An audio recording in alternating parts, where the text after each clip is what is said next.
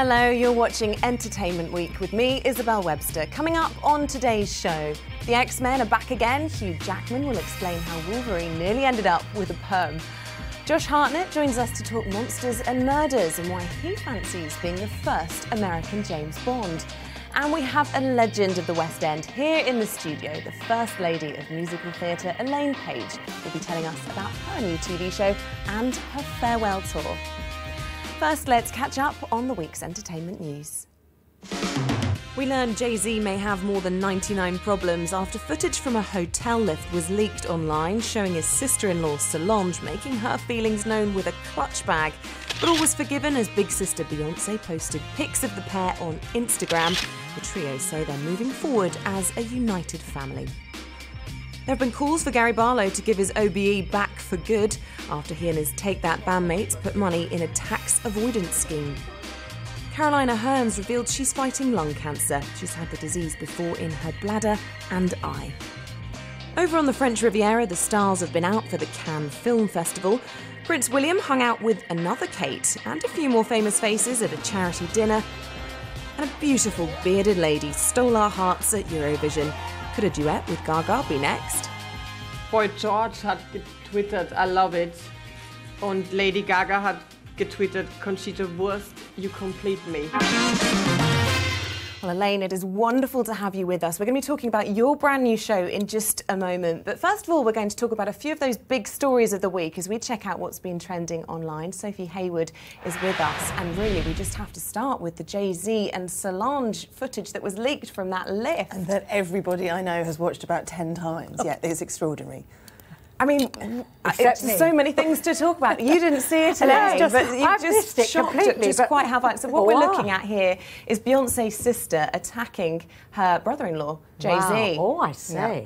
Violent. Yeah. And it's quite interesting watching the interplay between all the characters, isn't it? Because actually Jay-Z doesn't retaliate, and believe it or not, Beyonce is standing just there and does very little to stop the altercation. It's funny, it makes you wonder if Beyonce is used to seeing this because she's not massively surprised, or at the same time it could be that her and Jay are so much more famous than Solange. They are so used to the public eye that they know even in a lift there's going to be a camera, there's a security guard who might sell a story. You know they just have to be composed at all times. It's interesting because I've actually met Solange in Los Angeles. We had a night out together some years ago and she was the sweetest person. I was pregnant at the time and I remember her sort of rubbing my tummy with the gentlest rub and then saying, let me show you my stretch marks, because she has a 9-year-old son. So something's provoked it then. Something's provoked it. Now how are we going to find out what? That's the thing. The whole world wants to know. We all want to know. Right, I fear we may never. We have to talk about Batman as well, though. Why is everybody talking about Ben Affleck? People were so horrified when Ben Affleck got the gig of playing Batman, and I didn't understand it. He seemed quite a sort of brooding, manly actor to me. I didn't see it to be such a bad fit. But I think the thing is, you're dealing here with comic book nerds who are not going to be happy with anything. But you can't see who it is anyway. Well, quite. I mean, it hardly matters who's playing it, does it? And Sophie, we have to talk about Michael Jackson as well. This new video has been released featuring, of course, Justin Timberlake. Yes. Tell us all about it. Well, Michael Jackson has released his second posthumous album this week. It's not even the first one. This one, they've gone through some old unreleased material, and they've got Timbaland, the producer, to do it. So it's actually quite a lot better. There's some good songs. I don't think we're missing any huge hits from him, but it's good. Well, it's one to check out if you haven't already. Sophie Hayward, thank you ever so much. And the final story there, of course, the opening of the Cannes Film Festival. Let's go to Steve Hargrave, who is there for us. And Steve, loads of huge names descending on the Mediterranean. Who's hitting the headlines? Well, the biggest one, I guess we should talk about it really, although she probably doesn't want to be reminded, was the opening night film, Grace of Monaco. Nicole Kidman, of course, starring as Grace Kelly, who's a member of the royal family just down the coast in Monaco. The Monaco family themselves have disowned this film. And it has to be said, although Nicole put in a great effort on the red carpet, coming down, smiling and posing, there's a big red carpet, this one. The reviews, of course, were not fair the following morning. I'll read a couple of quotes out from some of the reviews. Nicole, if you're listening, just, cover your ears for a second.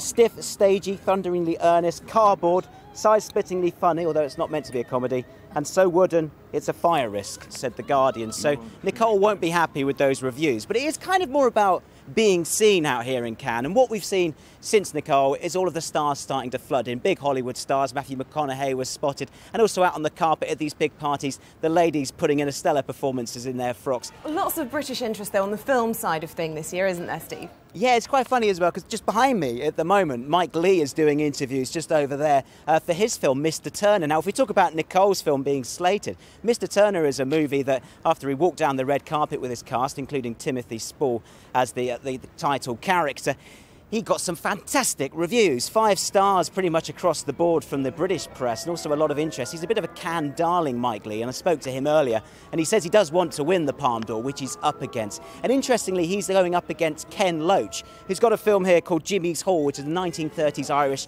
political activist film. Again, Ken Loach has previous form, has won before, and those two are seen as very, very strong competitors to pick up the Palme d'Or come the end of the week. So strong British interest on the directing front, a lot of other British stars in town, and a lot of British journalists, it has to be said, trying to get to the free alcohol at the parties on the beach. And lots of A-listers wanting to come and party as well. Other big names expected over the course of the next week? Yeah, I know you're very excited about this because the Ryans are in town. Ryan Reynolds rocked up today, actually, for the premiere and launch of his big movie called The Captive. In the film, he sports a big beard. He didn't have a beard today, but he was certainly trying to appear a bit older. Some saying this was meant to be the performance that sort of got him back in line with the critics, really, after doing some slightly less successful movies. But it has to be said again, the reaction from the Cannes crowd today, not that favourable for Ryan Reynolds. Ryan Gosling, the other Ryan, I think you might have heard of him. He's got his directorial debut called Lost River. That's interesting to us because Doctor Who's Matt Smith pops up in that, as does Christina Hendricks from Mad Men. And then finally, of course, Robert Pattinson. He's here not just for one film, he's here for 2 films. But as I said before, it's not really about who wins that big award. It's more about being seen, being photographed, and having the biggest dazzling smile on that red carpet. Oh, Steve Hargrave, thank you so much. A tough gig you've got there, but I'm sure you'll find time to enjoy yourself. Now, it's hard to imagine what musical theatre would have been like without my next guest. During her 50 years on the stage, she's played iconic parts in hit shows like Cats, Evita and Sunset Boulevard. And now, Elaine Paige is turning her attention to television with a new Sky Arts show. Let's take a look. Don't write for me, Argentina. The truth is, I never left you. All through my wild days, my blurred existence, I kept my promise. Don't keep your distance. So, Elaine, we can get all sorts of things from your brand new show, including performances from you. Yes. What else can we expect? Well, I'm singing the opening and closing song on the other 6 programmes that are shown on Wednesday night at 8 o'clock and Sky One at 6:30 on a Saturday. I have other guests on from musical theatre. A creative person like Dame Gillian Lynn, Tim Rice, Andrew Lloyd Webber, Trevor Nunn, and then peppered through the conversation because there's sort of like a chat show with musical performances. So it's for lovers of all things musical theatre. And you're Absolutely. wheeling in your showbiz friends. Who was your favourite guest in the series? Oh my goodness, that's terribly unfair because everybody is unique, and each performance and conversation that I had was one very different from another. Maureen Lipman was on one week, and she loves to tell a good tale, and she's very funny, so that was a rather good programme. But it's a bit of a mix, and of course, plus the guests that perform and that I interview.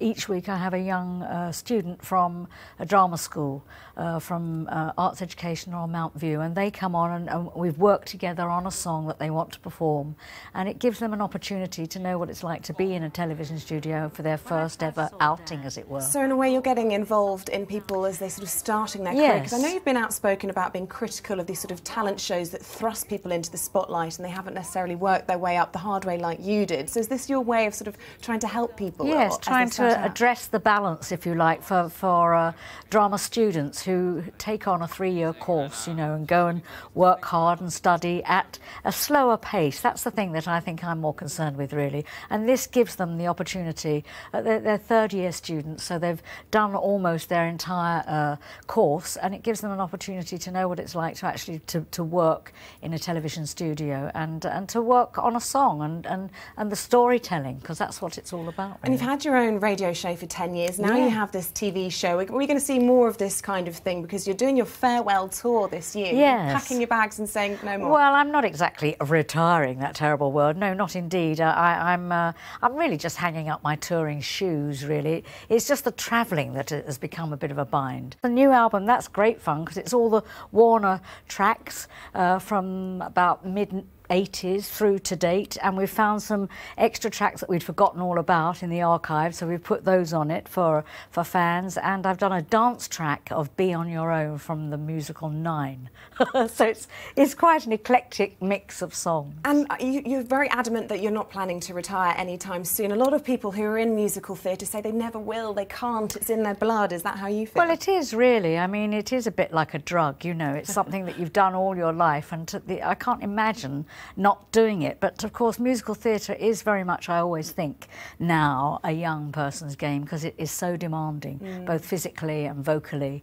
And you've got to be really at the peak of your health, and you know, you've got to be really fit to do it. And of course, I like to enjoy a little of real life as well now. So this is going to afford me to be able to do some one-off concerts, keep recording albums, and hopefully to you know, keep my toes dipped into the world of television. Well, there's still certainly a huge amount of appetite to see you. It's been an absolute pleasure talking to you. We so wish you all the best with all the things you've got planned for 2014. Elaine Paige, thank you very much. Thank you. Now, coming up in a few moments, Josh Hartnett will be here in the studio to tell us why he's returning to TV after 15 years for the new drama Penny Dreadful. And don't miss our film review for all this week's big releases.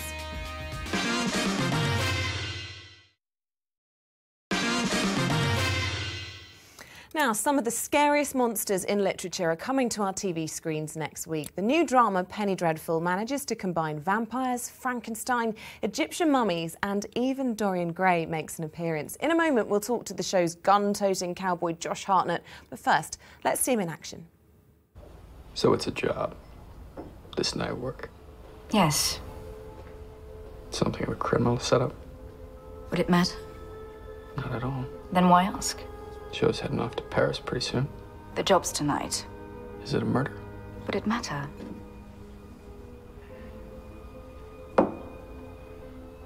One smile and I say yes.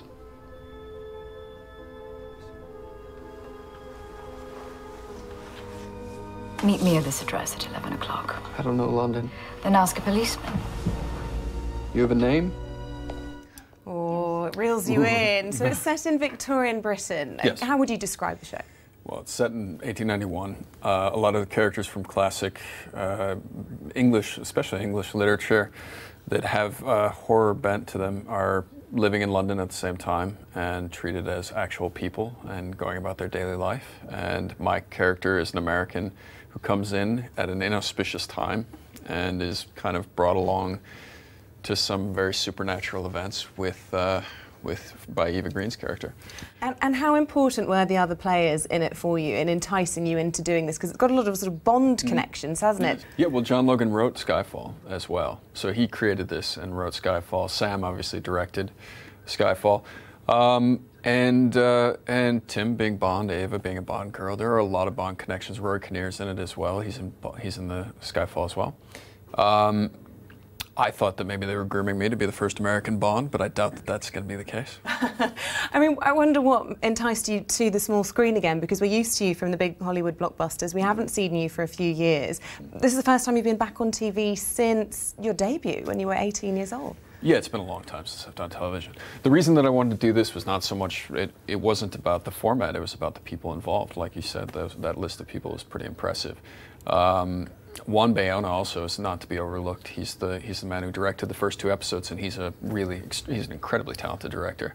So it's all about, for me, it's all about the collaborators. And these days, you go back and forth between TV and film very easily, much more easily than it was for someone from TV to move into film back when I did it.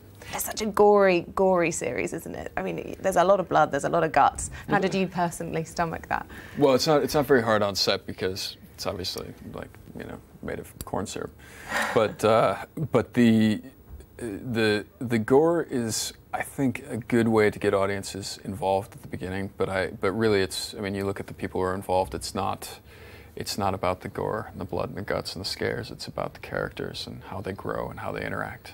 Did it mean, though, that there was a lot of time in makeup and a lot of time doing sort of all the... Sometimes. Yeah. And how do you find that? Do you enjoy that kind of creative side to it, or you prefer to just get on and do the job? Well, you know, it's something different. No, I'm not so old and jaded that I would, you know, get... that I wouldn't enjoy a new experience. Yeah. Some of these things are new. I've done some things on this show that I haven't had a chance to do before. I don't know if you saw it in that clip. I don't think you did, but I get to gunsling in this show, so I had to learn how to spin guns and shoot accurately from the hip. And do you like that side of the job? Course, It's quite a physical, because you've been described as a sort of natural athlete, and that's why a lot of these leading roles come to you. And I wonder if that's a side to it that you particularly enjoy, doing your own stunts, for example. And natural athlete. Wow, I'll take that. I'll pay me later. Nice. Yeah, no, I love doing the stunt stuff. I love learning a new skill, whether it's physical or if it's, you know, I mean, I love learning a new card trick. You know, I mean, if you have something that you have to do for work that's so unusual like that, that's a bonus. In terms of your own career, I know that you were in talks certainly with Superman Returns, and there's rumours that you were lined up to be in Spider-Man and these other big action roles. Do you regret having not taken those or followed that path? I don't have any career regrets. I've done, I think, some of my best work in the last few years in very worthy films. It's just not, unless you're doing the few very big blockbusters every year, there's not the kind of money in advertising that you get for like a television show like this. We have, in this show, I think, more advertising than any film I've done since Black Hawk Down. And I've been in some studio films that have had less advertising, and I've been in a lot of independent films that have had a lot less advertising. So it may seem to some people in the public like I went away, but really I was just working with, I think, really interesting and worthy directors in independent film. When you did do those films, Pearl Harbor, Black Hawk Down, early 20s, really hard to handle that kind of fame in your early 20s. What was it like being a Hollywood star that was sort of thrust into the spotlight so young? Well, it was like a lot of things. I don't really know. I mean, when we shot Black Hawk Down, I was 21 years old, and when we completed it not long after, I was living in New York, and obviously it was September 2001, everything sort of changed. And I took quite a few steps back after that, moved back to Minnesota, spent a lot of time writing and doing charity work, and just wasn't interested in playing, I guess, what was expected of me in the game in Hollywood. But now, with a few more years under my belt, I mean, this is as good a job as I could ever hope for. I love working in film and TV, and I've had a great time on this and hope to continue. Well, Josh, we wish you all the very best with this. Of Thank you course, very so much. this is going to be on Tuesday night on Sky Atlantic, Penny Dreadful. So thank you very much for talking to us about it. Thanks a lot. Time now to see what's on at the cinema this weekend. In a moment, we'll speak to our film reporter, Joe, but in the meantime, let's take a look at our first pick, Godzilla.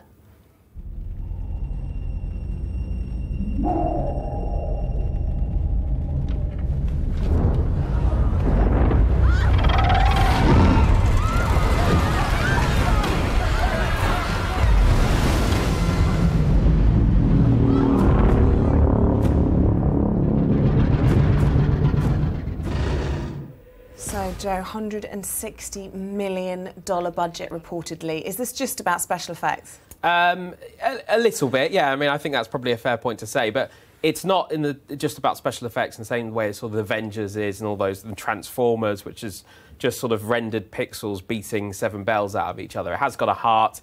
Builds suspense incredibly well, in fact. We don't actually see Godzilla until the first hour. It's sort of Spielberg and Jaws-esque in the fact that we're just waiting to see this monster. And when you've got that tease, you're always going to have a big reveal, and the reveal's got to be worth it. And when we do see him, and when we do see him sort of reducing much of West Coast America to rubbles, it's absolutely fantastic. And much of it is sort of told through the human point of view as well, sort of shaky cam and through TV news reports. And so it's grounded in realism. So you never sort of think this is a computer character beating up another computer character. It's easily the best disaster film I've seen in 15 years. Okay. It's absolutely fantastic. Where it kind of like falls a bit short when you compare it to things like Independence Day and Titanic, you know, the great disaster movies of our But modern what would you era. give it out of 10? If you had to? A strong 7. Well, let's move on to the two faces of January. To me, this seems to be very much in the sort of vein of The English Patient. Yeah, it's evocative, it's classy, it's really old school. It really is a film noir, sort of like a Casablanca-esque movie. It's the kind of films that they don't make anymore. It's tightly woven and every line matters. There's never any sort of superfluous and wasted dialogue in this film, and you just sit there and you enjoy it. And the three leads are absolutely fantastic, and it's old school glamour and excellence. Let's take a look at it. There's a young guy in a grey shirt staring at me. She's very pretty, isn't she? What are you doing in Athens? I'm a tour guide. You're American. You believe me? You can ask him yourself. He's going to show us around the flea market Sunday. What do you do for a living, sir? I look after people's savings. Hey, why don't you join us for dinner? So, what'd you think? Wouldn't trust him to mow my lawn. Mr. Dunleavy? No. So I think you get absolutely stunning cinematography. You kind of want to jump into the screen, don't you? It sucks you in. It transports you back to 1960s Europe when sort of men walked about abandoned ruins in linen suits and everyone looked beautiful, and you travelled, you know, without sun loungers and eating English fry-ups. It's a beautiful film. It takes you back to that period in time, and it's well worth a watch. Well, in stark contrast to that, let's preview what's coming out next week, the latest X-Men movie. Latest X-Men movie, this is when they sort of combine the two casts. So you've got the same characters of Michael Fassbender, James McAvoy, along with Sir Ian McKellen and Sir Patrick Stewart. It's going to be interesting to see where it goes from here. If this is successful, you can imagine they will keep this cast together. But also, of course, you've got the spin standalone movies, Hugh Jackman, who's the ever-present in the saga. And when I spoke to Hugh Jackman, I took him back to that time in London when he had his first audition for the role of Wolverine. I was in London doing Oklahoma at the Royal National Theatre, and I ran from the matinee. It was a Wednesday. I ran from the matinee into Soho to do a test and ran back and did the show. I had a perm in my hair. I had a really bad American accent. I think I just did my curly Southern cowboy accent as Wolverine. How the hell I ever got a call back, I have no idea. So a slightly camp, permed Wolverine was your initial take on the There's nothing character. camp about curly. But no, it was a miracle. It was Lauren Shuladonna, actually, who was the producer at the time, who saw it. I am forever grateful. She saw something that I'm sure was not there. You go back to the 70s in this one, so really, your initial audition with the perm, you were ready for it. Exactly. I was ahead of my time. Looking in the years future, ahead. trendsetter. Exactly. I should have done that. Wolverine's... And even the leather chaps that I was wearing straight from the audition. Yeah. He seems like this kind of character who fits into the 70s, though. He's got the facial hair. Chops, the big belt buckle, the motorbikes. Scotch. I kept ad-libbing throughout the thing. Like, he's in the 70s and he goes back and he gets into a car, and the moment he turns it on, I was like, yeah. It's almost like everything's about it. Yeah, it's Wolverine stopped in the 70s, you know? The moment the 80s and Wham and Rick Astley came, it was like he checked out, I can imagine. You go back in time as well. Now, every Hollywood movie where they go back in time, you can't upset the space-time continuum. Right. Even though no one has ever time-travelled. So how do we know that that's true? We studied it at school. Yeah, you didn't study it at school? It must be something you do in Australia. Well, I can tell you, Bryan Singer takes it very seriously. Because, yes, he does. No, this is I think probably the secret to his success was he took mutation seriously. He used to show us articles and talk to us about why are we so arrogant to think that we're fully evolved. We talk about evolution, but who's to say humans have fully evolved? We don't use 80% of our brains, so maybe we're just at the beginning.